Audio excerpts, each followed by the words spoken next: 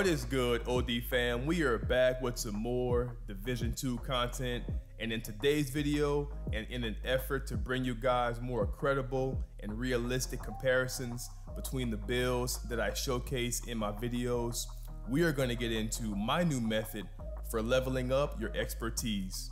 But as always, if you are enjoying the content and want to stay up to date with all things Division, then don't forget to hit that like button and subscribe, and let's get it.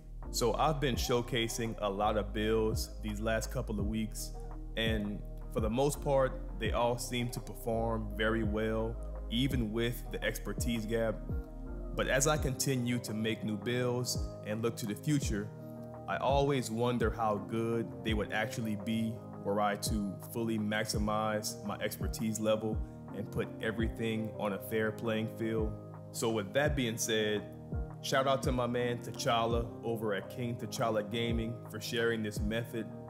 It's actually an old method, but given the fact that I didn't even have the full details on how it actually worked, I'm sure some of you guys are also in the dark.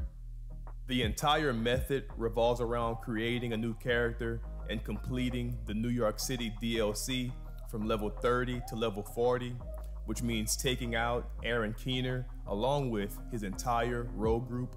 And I think what threw me off from trying this method was me thinking of it as an exploit, but doing it myself and seeing the benefits and realizing it's just another way to grind, it has pretty much replaced my original method of grinding countdown. So basically all you have to do is create a brand new character from the main screen, and when it asks you how you want to start, you want to go ahead and select to skip to the expansion, so you go straight to New York.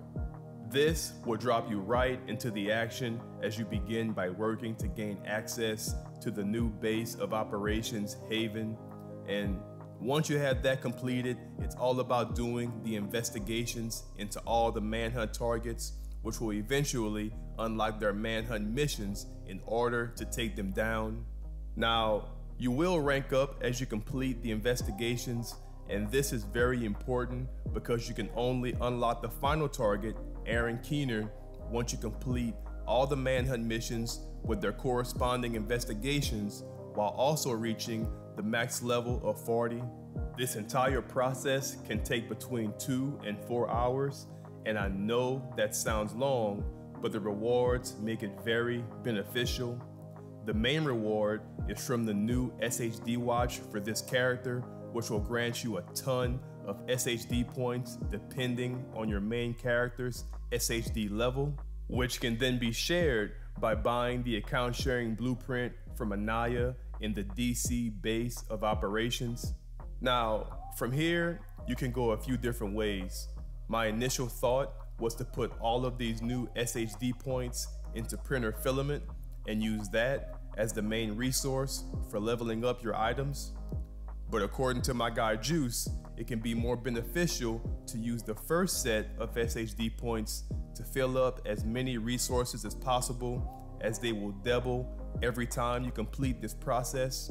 I've done this process twice now from level 16, and so far I'm gaining over 1 full expertise level per run, which will vary between higher and lower base expertise and SHD levels. But for the most part, this seems to be the fastest way to level up your expertise. So let me know what you guys think. Obviously, I'm still pretty green in this process, so if any of you know of any more tips and tricks to make this better or more efficient, please leave it in the comment sections. And for one more quick tip, if any of you guys are really low expertise and/or SHD levels, or even if you're just starting out, I would still recommend Countdown first until you reach between levels 12 and 14, as this process seems to be more beneficial in terms of leveling up the items that either don't drop very often or your exotics. But hopefully this helps you guys out and makes it easier for you to decrease the expertise gap and make your PvP encounters more even. Be on the lookout for my next build video which should be dropping sometime early this coming week. And as always, if you are enjoying the content and want to stay up to date with all things Division, then don't forget to hit that like button and subscribe to join the OD family. Thank you guys so much for watching. Y'all be blessed and stay OD. Yo, dude, you believe in midget too much. That's what I'm saying. You look stupid changing your kid like that.